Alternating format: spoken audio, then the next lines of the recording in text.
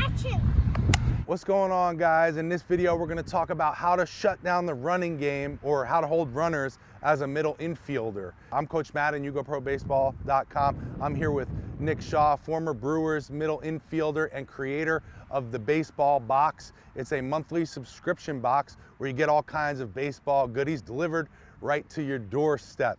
You can check it out at thebaseballbox.com. I'll leave the link down below in the description. But let's get into the video. Tell us, what was your strategy in holding base runners as a middle infielder when you were playing in the Brewers organization? So this all started now in high school, college. I didn't really know what I was doing. I would kind of just pat my gloves sometimes and hope they would go back, and then I would retreat to my position kind of randomly. Now, it wasn't until I got to the Brewers where I truly learned how an infielder can shut down the running game. I always thought it was the pitcher's job or the catcher. I'll just let them do it. Until I saw a guy take third base 3 times in one game. Then I knew I was doing something wrong. Now, it all starts with communication. Communication between you as a middle infielder, whether you're a shortstop or a second baseman, and your pitcher. And the communication is, again, you can have plays, but I'm not going to get into inside moves and timing plays right now. I'm just strictly talking about communication on when the pitcher is going to deliver the baseball.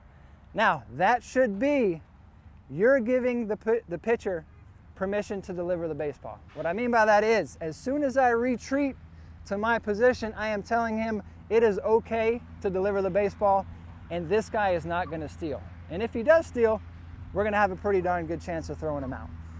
Now, it starts with reading a base runner, right? To me, I always had a line, an imaginary line drawn in the dirt, where if the base runner got to that line, bells are going off and it's time to get him closer to the bag or even put a pick play on. Now, there's my base runner. I want it to be in one position on the field. You hear a lot of coaches saying, work the runner, and here's what you end up seeing.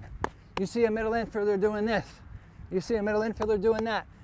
Now, what does that do as a middle infielder? That tires me out. Now, what happens if I'm working in and out and the ball is hit? Now I'm running my suicides here, holding the runner on, and I have to run and grab the ball. So we're in one stationary position when I'm holding the runner. Now, my cue to the pitcher is, again, I don't have a timing play on, I don't have an inside move on. I am strictly daylight. So if my runner extends, go ahead and extend, John, and the pitcher sees me inside the runner and the base, that is his cue that a daylight is coming. Okay, he knows what to expect. It's not going to catch him off guard. All right, it's not a let me hide behind the runner and all of a sudden surprise my pitcher. Now that can turn into wild throws, bad footwork there, or even balks. Okay, so you're in one stationary position in striking distance, and if the runner extends and the pitcher sees me inside the runner and the bag, I am flashing daylight in a strong manner and sprinting to the bag. Okay? Now on the other side of that, if I am in my stationary position and the runner is flat-footed with no momentum, standing right there, I am now releasing to my position, telling the pitcher it is okay to deliver the ball. Now it is about reading the feet. If the feet are still moving, I am staying in my stationary position. I am staying in my stationary position, staying there, and you see how a lot of runners keep extending. Eventually, it's going to get to the point where I'm inside and it's daylight time. Now, if he keeps moving his feet and stays in the same spot, now I can retreat to my position. Okay, but the key is not to let the runner's feet keep moving towards third base and me just simply retreat back to my position. Last thing I got on this. Now, this is not a glamorous thing to do, guys. It's not fun holding runners, but when you get good at it, you start paying attention to the steal numbers and what percentage my catcher is throwing guys out at third and how little runners are trying to steal third. And if you take some pride in doing this, it's going to help your team out tremendously. All right? So let's get away with work the runner, back and forth, work the runner, and let's work smarter by reading the base runner that is right in front of us and limit him stealing third base.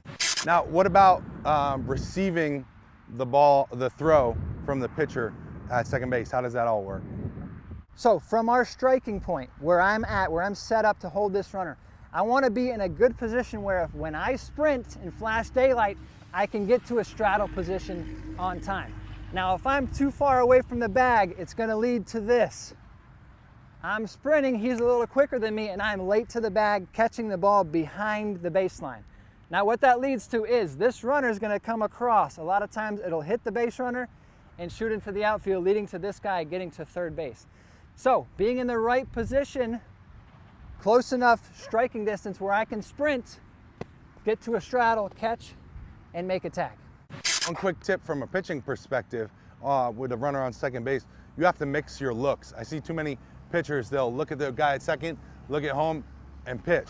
You do that once or twice, that their base coach is gonna know, and this guy could pretty much walk into third base. Once you look the first time, look back, that runner's taking off. So make sure you're mixing up your looks. No looks, one look, two look, crazy looks, whatever it is, mix it up every single pitch. That's gonna keep the base runner off balance and solid in the ground, heavy legs. It's gonna make it harder to steal third base. Now, what about the communication between the shortstop and the second baseman so you know who's covering the base? Are both guys trying to work the runner, or is one guy trying to do it? And if it's only one guy, how do you communicate that?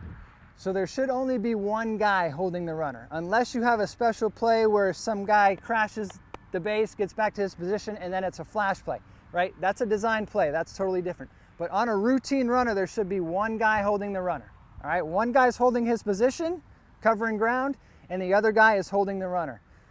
To me, as a shortstop, I liked holding everybody. Unless it was a big right-handed pull hitter where I had to be in the hole, I liked holding everybody because from my spot, I could easily get back to my position each time. So it wasn't a matter of me being out of position. It should be one guy. Typically, you do right-handed hitter, the second baseman will hold, left-handed hitter, shortstop will hold. It's all preference of the coach and the middle infielders themselves. The communication for that between you two is a closed mouth, meaning me, I have the coverage, or an open mouth, you. So the other position player, middle infielder, will have the coverage on the holding the run. And I saw when you demonstrated to the camera, you put your glove here. Obviously, you're doing that to block it from everyone else seeing in the infield, and you're just communicating to your other teammate, right? So that's how you guys should hold the runners as middle infielders, and obviously I gave you a few tips to your pitchers as well. So take that into consideration. Thank you so much for watching. Don't forget to check out thebaseballbox.com. I'll leave the link down below where you can check that out. And Nick and I are shooting a bunch of videos today. He shot a bunch of videos with me before. I'll link some of the best videos we've done together down below. So check those out, and we'll see you guys in the next one. Thank you.